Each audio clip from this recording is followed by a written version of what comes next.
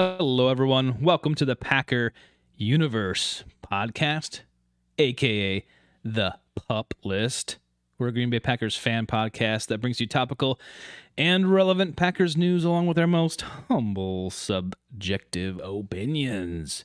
This is episode 294. We're recording this on a Wednesday, November 6th, 2024.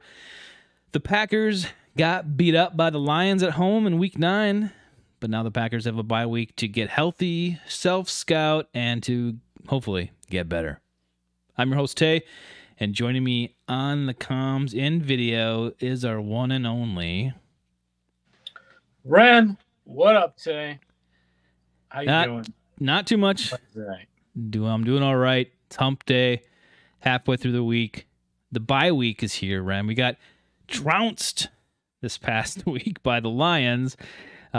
We went over that pretty much pretty thoroughly, I thought, in our first takeaway.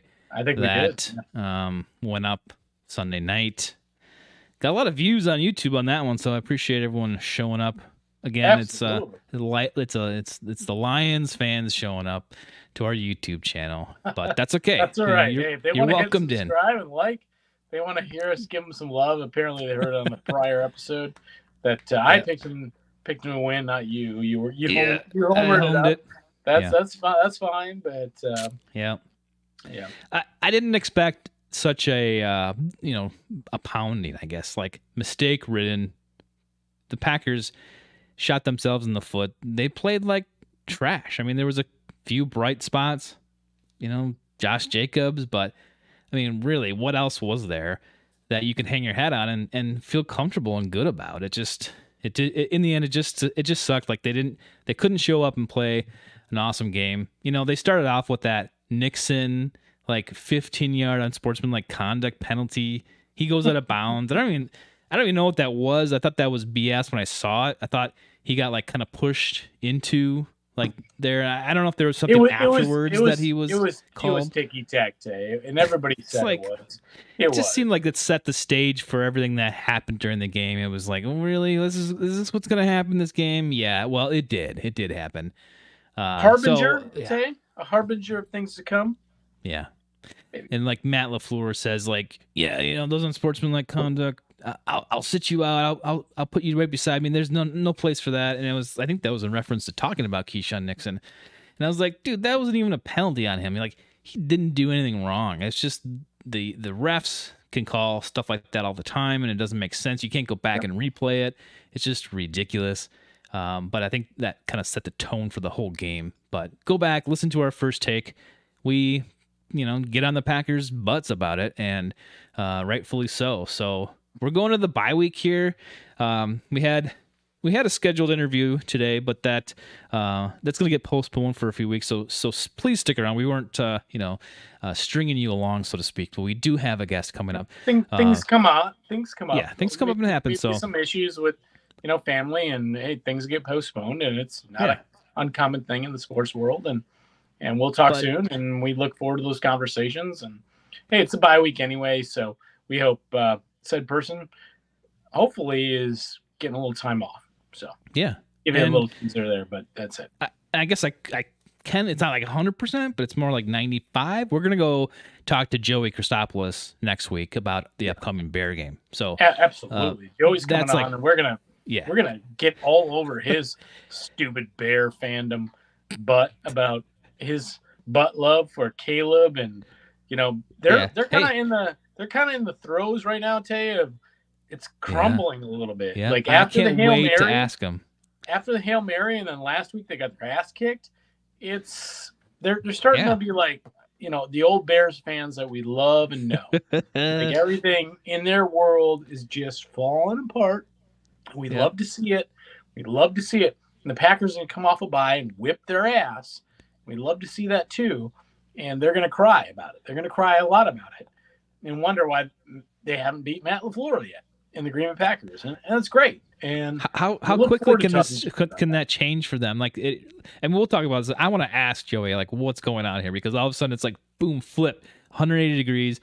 I don't know what's going on down in Chicago, but they had that Hail Mary that just if that was us, and it has been in the past, can take you games from now on a high, and they seem to just like and then dive bomb. I mean, they had their cornerback and their safety who was like taunting the fans there. I forget his name. He's like running on the sideline. The play's not going off yet, and then the ball's going. You see him like, "Whoop! I gotta go!"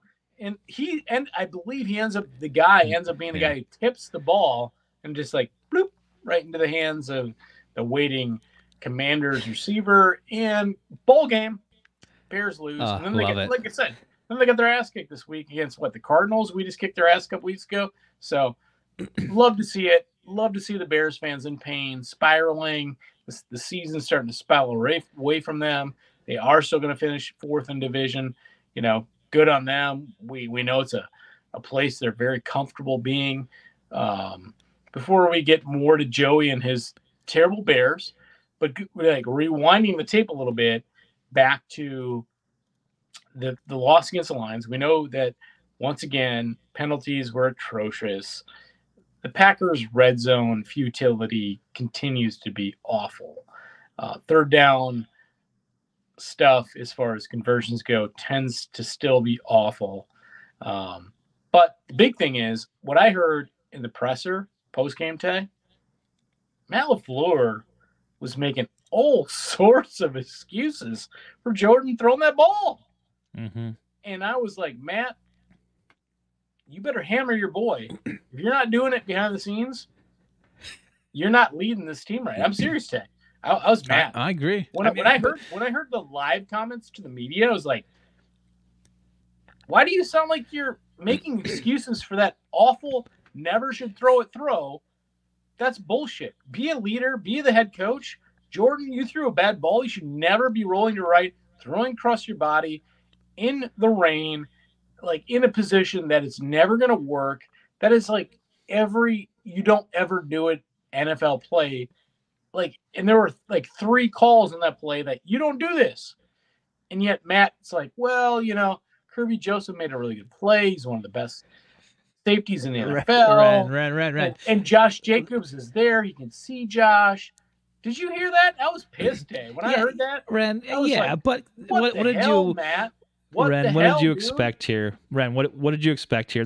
This is Matt LaFleur's MO. He takes the bullet. He always takes the blame.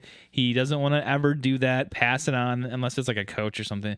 But this is him. This is what he's going to do. So, yeah, he's going to find all those little things. Dude, own him. Like, yeah. Jordan, you publicly, he's not going to. He's not going to. What is he already Aaron Rodgers ilk with Matt? Like, does he have something on Matt? Like, come on. Like, just tell the kid, yeah, you sucked at that moment. That was a crappy play. It was stupid. You should never do it. Don't do it in my offense. Don't do it in any offense. It's not advised. It's a bad play. That's what you say. That's it, Tay. There's no sugarcoating or pussyfooting around that stuff, Tay. You just have to put it out there. And honestly, I was kind of upset with LaFleur for kind of giving him a pass on it. He gave him the pass public. We have no idea what happens beyond closed doors. True. But this is Matt's MO. This is what he does. He deflects it, and he's not going to throw his quarterback under the bus. I agree with you. He should have, he shouldn't be doing that necessarily in the way he does do that. But let's all hope and cross our fingers that he did. But I mean, you brought it up. I mean, Jordan Love is Jordan Love going to the second half of the season, Ran, a liability, or are you still willing? And we talked about this earlier in the season. Are you willing to roll with this kind of stuff? Yeah, as long as we're winning and things are going our way. Is he gonna? These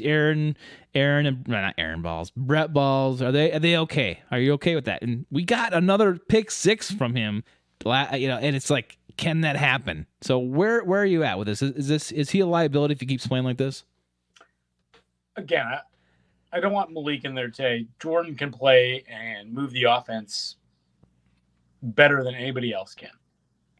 Nobody's coming in, certainly not Malik Willis, that has the rapport of the wide receivers, can do the things downfield. Sure, this offense still put up 411 yards.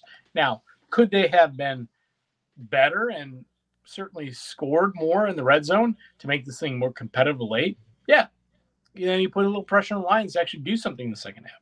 The Lions, again, they were ball game after coming out with the first drive in the second half and being like, yeah, 24-3, we're good. But, listen, Jordan holds the keys to the offense. Does he have to get better at that? That was my big thing, my big takeaway with you on the first take. I'm sick of it. I'm sick and tired of it. Like, he's got to stop doing that. Again, we laughed, but also frustratedly laughed that he almost did that late in the game again.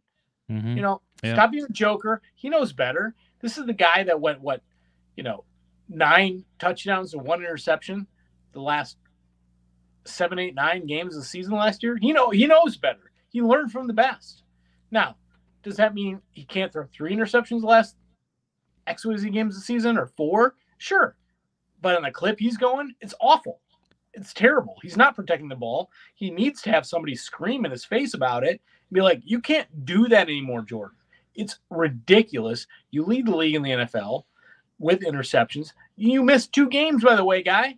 So you better rein that crap in because you're an embarrassment at this point. You have great arm talent. We're giving you a lot of nice things on offense that put you in good position to win. Go, just get it done on the field and live to throw another down sometimes. There's nothing wrong with throwing the ball out of bounds at times, Tay. Nothing. So it is bye week. You got to look at some things. I wanted to bring up that about Jordan Love and ask you what you thought about that, because that is becoming, a topic of interest is his gunslinging and is it a detriment to the team or not. I would say I would say those plays that he's just like, oh yeah, this is gonna work out. I'm gonna throw it, close to the guy, or maybe he'll get it, and at least it'll be the completion. And they turn into a pick 6. Oh, that just is unacceptable. Yep. I know what he's trying to do. We all know what he's trying to do, but it just didn't work, and you can't do that. So throw the ball away. He knows better. He's smart enough kid to know better. Yeah, absolutely. You see veteran quarterbacks do it all the but one area that we've struggled in all season, Ren, is that pass rush. We've seen it from game 1. It shows up from time to time, but generally speaking, we stink at the pass rush. And now, yesterday, Tuesday, was the trade deadline. And, we're all like, we're probably not doing anything. The Packers, they're not going to do anything. And of course, you're like, that's the way we feel about it because they never. Oh yeah, because it never happens. And so I'm thinking, they won't trade for somebody, but I never thought we would give someone away and not get something back. But 3:00 Central Standard Time came and went, and we traded Preston Smith, the last of the Smith brothers, to Pittsburgh for a 7th round pick. However, they do pick up and release some cap issues with him and his contract, which is the only thing. And I think everyone's pointing to that. Everyone's pointing to the fact that he, was going to cost us a lot. He was like one of the top 3 players that was going to, hamper us down in the next few years with cap money. And he's, growing old. But I don't know. I was surprised, shocked that this happened. I thought he was a good player this year, especially. Like he still was good. But evidently, the writing was on the wall. We just learned, I think, today that he, in fact, 2 weeks ago had asked for a trade. He thought he didn't play well in our system as, effectively as he wanted. And I think the Packers did say, yeah, I think you're right. And so they kind of waited till the trade deadline day to do it. But we find out now that he, in fact, did want to trade, and he's okay with it. So after hearing that, I think I'm a little less, on the Packers' hate for that trade. If he truly asked for a trade and wanted out, okay, I understand that. Great, let's do that. It actually works out, as a benefit for the Packers with the salary cap and the money savings later on. And you're, again, making this team younger and younger, giving them more opportunities to, get other free agents or pay other players that will be around a lot longer and produce a lot longer than Preston was. But to your point, I know you called it out. He's a great locker room guy, and he's a veteran leadership role that is now gone, and you're left with Inning Rashawn Gary, and who? Van Ness? Like, where's he been? Got Mosby, Tay. Mosby, the guy who, what was that? Was it the sack strip? Sack strip? Killing it, dude. Just nailing it. Forget about our boy Aaron. Aaron.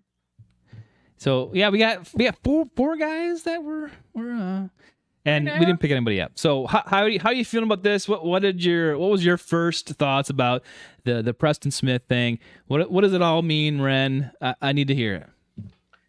Well, again, you saw I tweeted it when it first happened. I was like, I remember hearing about this like 2-3 weeks ago. Like they could trade Preston, even when they were playing well at the trade down. And I'm like, why? This guy's been a leader for years. He's literally like your oldest veteran on the team. If he's not the oldest, he's your second oldest. I'm like, everybody likes him. Their pass rush this year has been awful. I mean, Rashawn Gary got the big contract, and he has not adjusted into half of the defense as far as that's concerned. So when I first heard it, I was like, man, really? Like, I hope they're making a move in the next hour to get another edge rusher, or they could have used a cornerback too. I was like, sure, give me a cornerback, give me an edge rusher. It's all good. I'm good. And obviously you see the things like this year still saves them 2 point whatever on the cap. Next year, 7 point X. And I think the final year after that, it's like 18.6. Pretty massive. That Pittsburgh's taking on all of that. They'll figure that own stuff on their own part. So it brought the Packers 2024 cap effectively up to like 16 million, which isn't great. But then the year following, Tay, they have, I want to say 60-70 million dollars. Same with the following. And the following year they have 150. I mean, we're all in then. It's like crazy town, Tay. So I mean, it made sense. He's not going to be productive in the system. He wanted to trade out. We find that out. I think Ari Mirov was the first to point that out, that they were amicable about it. Like, hey, Preston was like, yeah, I don't know if this new system fits. That's great. And the Packers come to terms. It's always nice to have a break where everybody agrees, like it's amicable. Yeah. Everybody wins to the point. At this point, other than cap, the Packers aren't winning the short term on this day. They're going to miss Preston from that locker room. And, they're thin. Just production-wise. They're thin. Like, you go to the playoffs if this is your edge rush group. If you make the playoffs, not great. And there's not much they can do there. So, no. Well, and last year, Ren, it certainly didn't help themselves out. No, and last year we saw this happen, but then we just relied on the backups. We relied on our depth, and it to their point, it worked out. So maybe they're just saying, well, we're gonna work with what we have. We're gonna maybe bring in some guys or whatever we're gonna do to get that depth. But we got 4 guys right now. That's what we're gonna do, and obviously that's all they can do besides hiring or bringing in free agents. But I just thought if you're gonna subtract one, you should at least try to add another. And maybe they did try. Who knows? We're always in the conversation. Right. I'm sure that they talked about things. There were some players in Miami, there are other players in New York that, being the Giants, that would have been interesting. Certainly didn't come to fruition, but, in the modern Brian Gutekunst era, Tay, they've never done that. Yeah. And no trades ever made. Just a warning for you, my sound just went low, so not sure what situation is here. No, you sound good to me. Battery could be an issue. Critical. Well, I tweeted out that the Packers, if they did anything, if they got anybody that would show us there was a weakness on the roster, if they were going to trade for somebody. I never thought they were going to trade away somebody. So now, obviously, we think that they're at a deficiency here at pass rusher. They have to also probably think that too, but whatever, they're going to roll with it. So it's, do you go as far as like, they're giving up this season, this is it, they're cashing it in, they're calling it in, and I don't think so, because if that was the case, it wouldn't be for a 7th round pick. To me, that's nothing. Well, I mean, it's cost move. Again, if you wanted out and everybody agreed, it's really not about giving up anything other than, hey, we can get out of some salary cap. You're not happy in the situation. So everybody's going to get the best out of this that they can and move forward. I don't ultimately think that, not having Preston causes major things to happen to the defense. They're still going to need to simulate pressure. I'm sure Hafley can come up with a few wrinkles to do that, but they have to still get better at it because still not been good at it all year, Tay. Well, I think just in general, like we've seen this happen before. In the offseason, Aaron Jones goes to the Minnesota Vikings. He's a fan favorite. It hurts. Preston Smith, he's a fan favorite. We love him. We hate as fans when this happens to people we like on the team, and this is a perfect example. Like, oh, we hate to see him go, but he's going. So now we have to deal with it somehow, and our reaction is going, well, now we're gonna suck, or are they throwing in the towel? Like, what's going on? But in the end, I think it's gonna be all right. Especially with the cap savings, and it's a deal they both wanted. So I guess you can't fault that. But Ren, after that game last Sunday, we were in our alternative throwback green uniforms with the yellow helmets. Now we're 1-1 with alternate jersey uniforms this year. We won once in the winter warning against the Texans, and then we lost one against the Lions. I don't know if there are any other scheduled uniform switches this year with throwbacks, but we're 1-1. I guess is that do you read into that anyway? He does not. I think he's frozen. He is frozen. So I'm gonna have to answer that myself. I don't think it has anything to do with wins-loss record. I hope that we see the winter warning again this year. I mean, is that going to be a one-year thing every year? I don't know. You guys tell me. If you know what the schedule is for this alternate uniform situation with the Packers, please contact us. You can email us, info@packeruniverse.com. Go to our socials and send it over. And Ren cannot do anything, so we're just going to look at him while he's frozen. This is great. But that pretty much does it for this episode. It's 294. We appreciate everyone listening, subscribing, following us along, and subscribing to the podcast. Again, you can check out our website, packeruniverse.com. And then again, just appreciate all the support that you guys have given us. Next week, we're going to talk to Joey Christopoulos of the Bears, find out what's going on down there in Chicago. I'm looking forward to that. I got a lot of major questions to ask, and I'm looking forward to his answers. So, again, thank you. Ren says goodbye, I'm sure.